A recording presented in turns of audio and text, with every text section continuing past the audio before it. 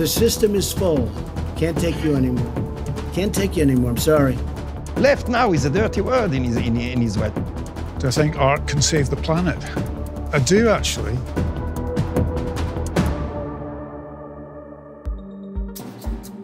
In former Vice President Joe Biden's first public appearance since 7 women said he touched them inappropriately, he spoke to a mostly male audience of electrical workers. I just want you to know I had permission to hug Lonnie. After hinting at an apology without actually apologizing, Biden hinted at 2020 without actually declaring. This whole episode of the past week, is this going to change how you campaign? Well, I think it's going to have to change somewhat how I campaign. Motel 6 will pay $12 million to settle a lawsuit filed by Washington State, which alleges the company shared information on 80,000 guests with Immigration and Customs Enforcement. The suit says ICE targeted customers with Latino-sounding names, leading to at least 9 arrests. After Prime Minister Theresa May's Brexit plan was rejected 3 times by Britain's parliament, she decided to continue her winning strategy of asking for the same thing and hoping for a new result. Today, May asked the EU to extend the Brexit deadline for the second time to June 30th. She'll get her answer next Wednesday. Defamation lawsuits filed by 7 women against Bill Cosby have been settled in federal court, but apparently not by Cosby. His attorney says his insurer settled without his client's consent, and that Cosby's still pursuing his counterclaims of defamation against the women.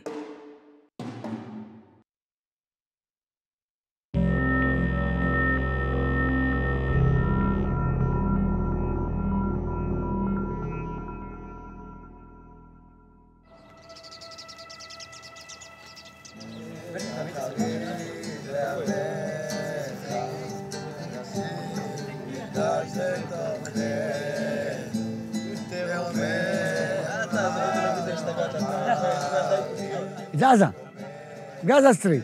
גאזה סטריפ, הנה תסתכלי. אבל עם המון טרוריסטים. אנשים שלא רוצים לחיות. כי לנצח את מדינת ישראל, לעולם לא ינצחו אותה. Israel is in the home stretch of a critical general election set for this coming Tuesday. But like a lot of Israelis, Eyal Hashbi has already made up his mind. He's voting for the party of 4-term Prime Minister Benjamin Netanyahu. אני הולך להצביע לליכוד. ליכוד? Why? יש לי דעה אחת של מדינה אחת, ארץ השלמה, ושלא צריך לוותר על שום חלק ממנה. What's that? What is it? Shouldn't hear? כן. It's sniper fire. شنو هذه ممكن يقول لي ممكن نازل الجيت. What was it? لازم نكنسها. כן. It isn't just Israelis within range of Gaza who overwhelmingly support Netanyahu. Polls show Netanyahu as the favourite to be Prime Minister once more, which might be surprising considering that he's facing indictment on 3 corruption charges. Some voters here just don't seem to care. Who are you voting for in the elections? Bibi שלנו, ביבי האלוף. What do you care about? Do you care about security? Do you care about the economy? What are the biggest issues? שמירה על הארץ, על הגבולות, לא למכור אותנו לערבים. So that's your father with Netanyahu? Yes. He was a friend of him. And you? Do you support Netanyahu? Yes. What is it that you like about him? What I like him? He's really tough man. He's a tough man. Tough, but Likud's only real challenge is from a newly formed centrist alliance, calling itself Blue and White, which is trying to position itself as a unifier. Netanyahu without the baggage. I was raised in a village where religious and secular people live side by side. Never had problem with that issue. We knew how to live one aside the other, and I'm telling you, I will do it on the national level as well. Blue and White is led by 3 former chiefs of Israeli Defense Forces, and it's leaning heavily on those military credentials to chip away at Likud's control. In this campaign ad, party leader Benny Gantz counts the number of Palestinians he's killed. At a party event, Gantz suggested that Blue and White would try to copy Netanyahu's strategy and partner with hardline right-wing religious parties to form a governing majority. We have left aspects in our party, we have right aspects in our party. So if we will be the biggest party, we will have the sufficient base to start the dialogue from there, and I think we can do it. Ultra-Orthodox parties, possibly? All of them are possible. Arab parties? I basically exclude no one, but they have to support the Zionist idea, and they have to be democratic, and unfortunately, and they cannot be racist. Eitan, over to you there. Yes, please. Do you not think by saying that you are happy to work with right-wing parties, but hinting that you most likely wouldn't work with left-wing politicians or Arab politicians, that in the long term you could potentially feed into hatred, divide, and then instability? Definitely not. Look, I've been meeting with all of them. So I think we will be able to unify the country by far more than Netanyahu is doing right now. One reason bigger parties aren't catering to the left is because it's shrunk so drastically. Today, only 12% of Israelis identify as left-wing. A development watched with frustration by former Prime Minister Ehud Barak, who ousted Netanyahu in 1999 and who, as leader of the Liberal Labour Party, pushed for making peace with the Palestinians.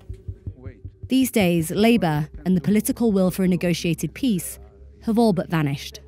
Yeah, Bill Clinton, I worked with him a long time. That's from before I was elected, 94.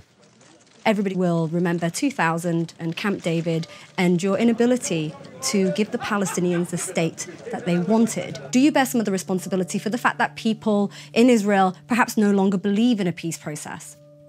No, I don't think that's about responsibility. I was responsible for everything that happened under my command when I was Prime Minister. I did what I thought is important for the country.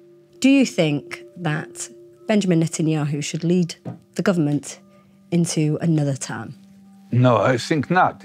He dived in the recent year into an unholy alliance between himself and a group of others who are both corrupt and corrupting. Those zealots, Messianic racist zealots, they are dictating to him how to operate, and they have common interest to block the normal democratic life of Israel, and that should be rejected by the people. Why is it then people in Israel, at the moment, according to polls, still think that he is the best man to lead the country into the next government? First of all, probably the people are wrong. They have to, someone had to help them to open their eyes. That's usually the political opponent. But right now, even the centre-left is nowhere to be seen. It's not being able to mount a campaign against him. Why? They can, even now, 5 days before election, if they would just wake up and charge on him, on every arena. A successful charge from the left would require unity, and few Jewish parties are willing to throw their lot in with those who could tip the balance against Netanyahu, the Israeli Arabs. مش هذا المهم الشيء الأساسي، الشيء الجوهري، إنه الأقلية يجب أن تسعى لأن تزيد من تأثيرها النوعي، وزيادة التأثير النوعي تأتي من خلال زيادة نسبة التصويت. Ofer Kasif from Chadash Ta'al, a coalition of communists and secular Arabs, is one of the only candidates openly canvassing the isolated community, which makes up 20% of the population. We are not an Arab party, we are a Jewish Arab party. Yeah, you're Jewish. But they call us, everybody, in purpose, Arab parties. And they say... Is that a dirty word here? Sorry? Is that considered a dirty word? Yeah, of course, like left. Left now is a dirty word in Israel. That's one of the things that we are trying very hard to challenge. In my view, the Labour Party is continuously sinking because it is afraid. It is afraid of being a leftist party. You should present an alternative. They don't present any alternative. Not a serious one, not a deep one, just a cosmetic one, if ever. Chickens. And those chickens are going to the slaughter named Likud.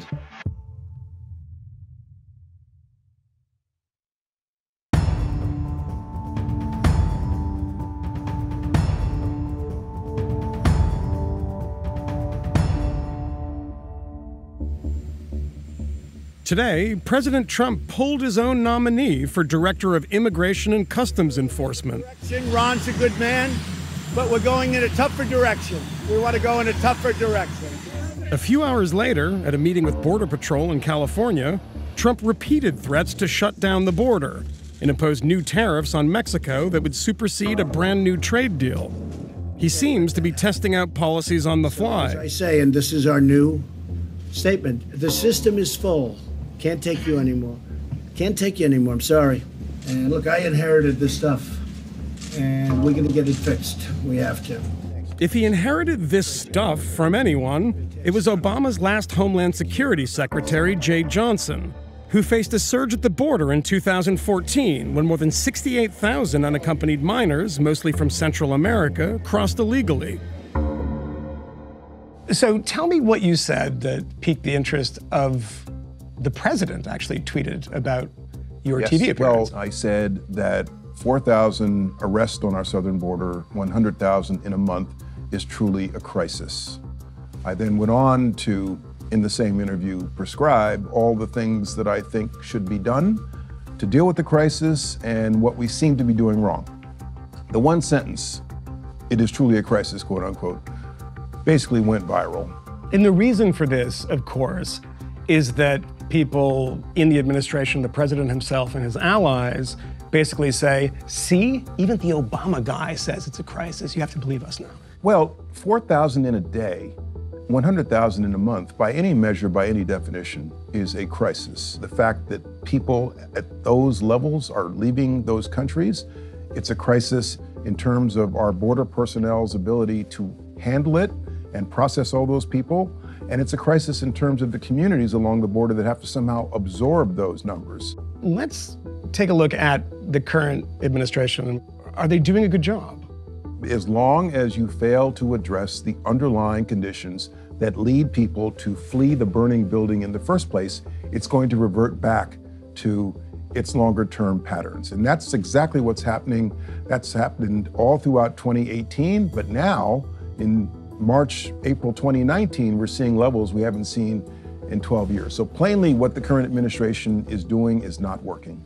People in Washington want simple solutions. They want some legal lever to pull, like close the border or declare an emergency to solve illegal migration. We want quick fixes. Build a wall. We want quick fixes. Dealing with illegal migration from Central America requires a long-term investment and a sustained political commitment in addressing the poverty and violence in the Northern Triangle. We've done this before. It can work if done smartly. Suspending aid to Central America is the exact wrong thing to do.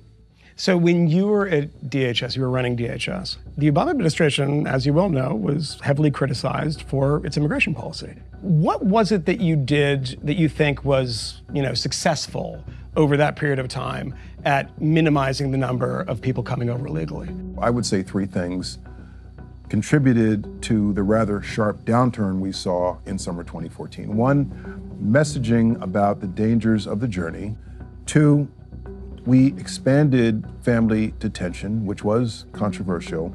And three, we got the Mexican government to help us on their southern border. The Mexicans stepped up and put more border security resources on their southern border with Central America.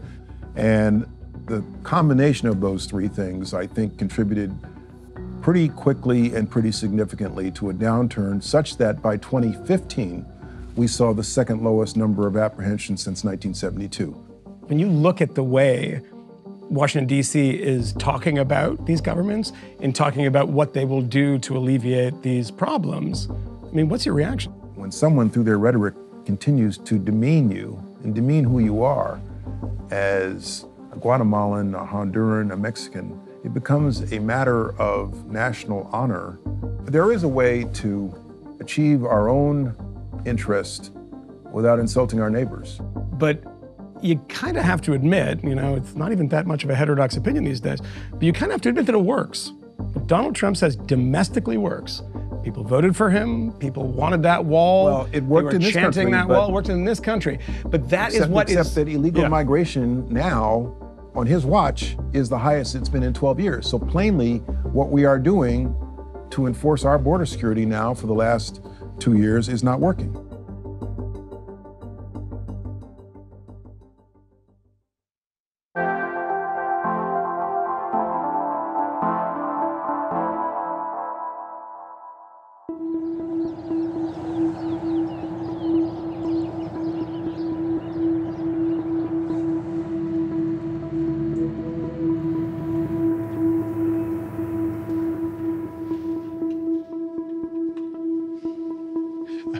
course, the day you start something like this, the lights aren't going to come all the way on. Mood lighting. Elliot Crump is the school superintendent in Shelby, Montana, one of the countless small rural towns that's run out of teachers. Yeah, you guys have 20 minutes.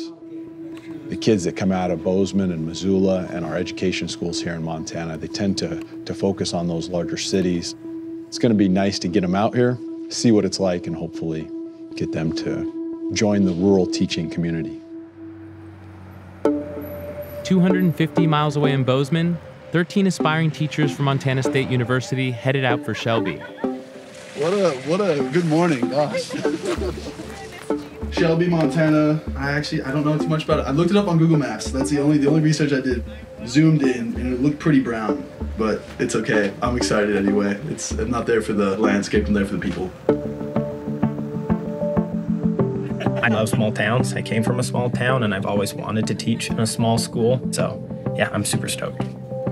You are approaching your destination. Ooh, we are approaching. Good morning, good morning, good morning. So I'll go first. My name is Elliot Crump. I'm the superintendent here. I used to teach social studies. I'm originally from the Seattle area. I'm Jake Lyle. I'm originally from Plains, Montana. Graduated there in 2016. I'm studying English teaching. I want to be an English teacher. Good morning. My name is Ned Bardsley. When I grow up, I want to be an art teacher.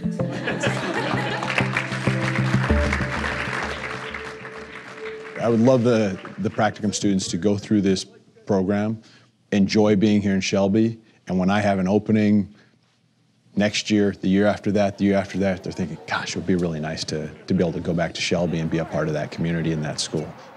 I don't know if it's going to work, but I hope it does.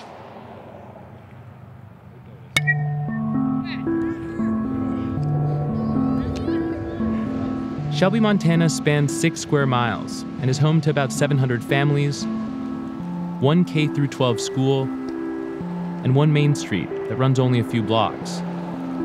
It's an hour and a half from the nearest Walmart, 3 hours from the nearest Costco, and 4 hours from the nearest major airport. There are some districts in Montana that don't get an applicant for a job. You know, even 10 years ago, they were still pulling in people, getting applications, being more selective about who we can hire. Now it's just find someone. Dr. Tina Versland researches rural education. For the last 3 years, she's helped run the program that sends future teachers on a week-long date with the towns that need them the most. If you're a school and you can't fill teacher positions, what ends up happening to like your offerings? What ends up happening to your school, your students? If you can't find teachers, young parents start to pull their kids out of school. They start sending them to neighboring schools. Maybe they leave that area. So schools can't find teachers. Schools die. Community dies. Shelby isn't dead, but in small towns throughout Montana, this is already an emergency. Nearly half of all schools in the state now employ teachers who aren't certified, and almost all of those schools are in rural communities. What was your temperature? 400. I think it's cooked. That's good. So we met in New York, started dating in New York. I was a city girl. I never thought I would be like in Montana. When I told my parents I was moving to Montana, they're like, where is that? You moving to the mountains? Moving to the mountains? It's a state. So you've been here for 5 years. You've seen people come and go. Yep. Yeah. You know, when we first got here, we hired 10 teachers, and I lost 8 of them within a year or two. I haven't heard of things that I haven't tried. If I heard about it, I would have tried it. And that's nurses. Yeah, 36. One of the things Elliot has pioneered, looking for teachers outside of the country, in places where $35,000 a year is a small fortune. 4 years ago, he hired his first teacher from the Philippines. He's since hired 4 more. Shelby is like, oh my God, this is really a small town. And I didn't even see people walking on the streets and said, oh my gosh, this is kind of, it's like a ghost town or something. I imagine you weren't like, I'm gonna go teach in Shelby, Montana. No. It's the Shelby who chose me. even though we don't have that much of shopping malls and all the stuff. But we like the simplicity of Shelby. I could send money to my family back in the Philippines, and I could also save money. So it's really, really helpful. So bringing the Filipino teachers here has worked, right? They've come, they've wanted to stay. How it works in the long run, I'm not sure. Their end of their visa is going to be after 3 years, then they can get a 2-year extension. After that, they'll be heading back to the Philippines. It doesn't sound like a long-term solution to the problem. It doesn't sound like a long-term solution.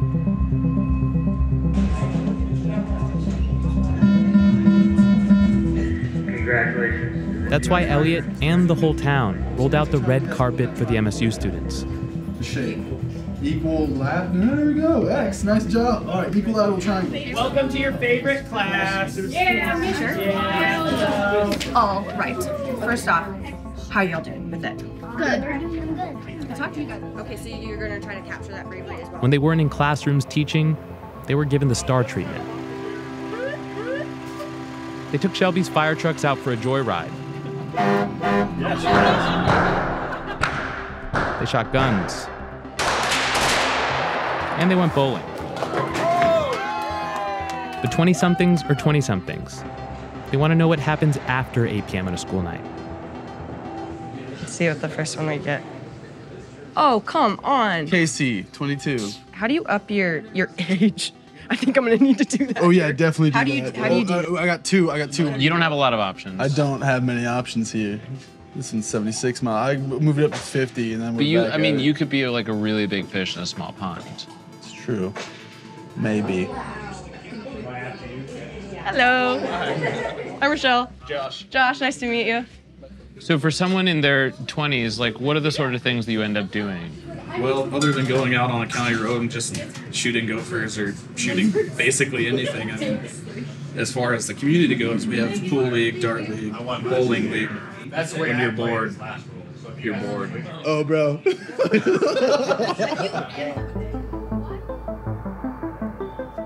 Who here would move to this area if they were offered a job today? I'd have to talk to my fiance. I'm like, I can't like totally put up my hands. Jake, you're super down to move here. Like, you would move here now, but your immediate response was, if I can convince my fiance. It'd be a hard sell probably for my fiance. She's an interior designer, and there's probably not many interior design jobs around Shelby. I think the issue is a social life. So like the school's great, but what are you gonna do outside of school? Bowling league. Small towns are probably not for everybody, but you owe it to yourself to give it a chance to do more than drive through it and experience it for yourself.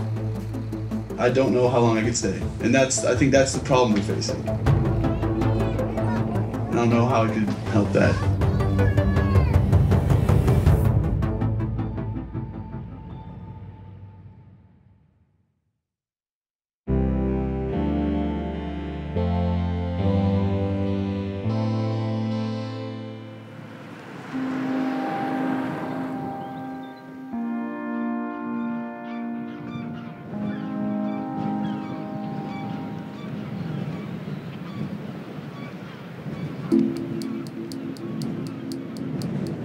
What do you think of the LED lights?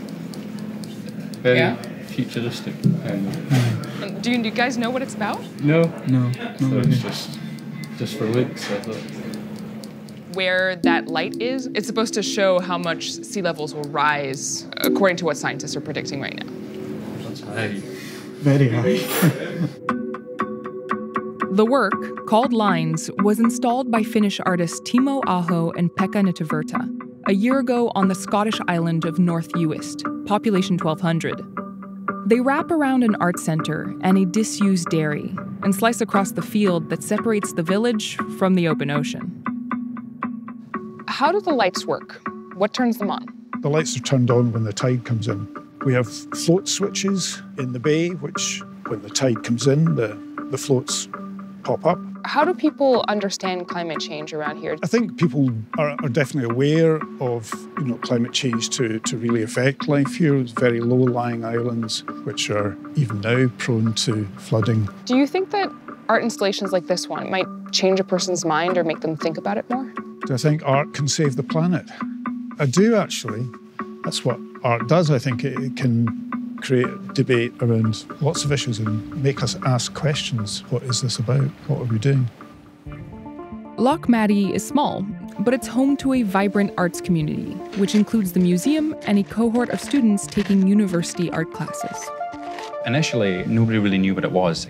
We thought maybe it was a marker for the ships. So I think we started handing out like little leaflets and things like that to people going, it's actually art. It's kind of highlighted the issue a wee bit more. Like, it's a visually drastic, quite a striking image. You're walking around the building and you're realizing that the light's at your neck height and you're like, oh, it'd be very wet. Lines is rooted in science, but it showcases the most extreme predictions for the not-so-distant future, where the highest storm surge projections combine with the high tide. Now, whether or not the Lines installation is good art is for someone else to decide, but it does seem to be effective. What did you think once you realized what it symbolized? Quite shocked, because that would mean for that part of Lochmaddy would be lost to Kersba, the field, the whole lot. We're facing the effects on the planet, and really nothing you hear is being done to combat it. If that scenario of climate change actually occurs, this entire area is going to be unlivable. Yeah. Has anybody reacted negatively to this? I haven't heard any kind of negative reactions. There is a possibility that it would frighten people. I think we need to be frightened. I think it is about facing reality. This is what's going to happen if we don't change.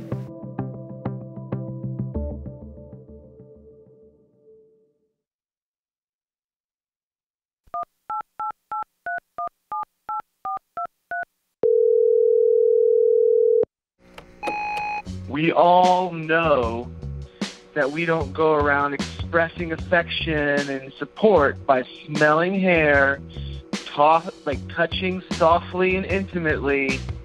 That's not, you only do that with close friends. That might be normal in his world, but not in our world, America. The women who have voiced their concerns about Joe Biden, they've stated they were uncomfortable by his actions, but thought what he was doing was not sexual assault. I think it's disappointing that everything I keep reading on, online compares it to the Me Too movement. That cheapens the Me Too movement. It's not ideal, but he does it because he's a caring, compassionate man, and he comes from a different time.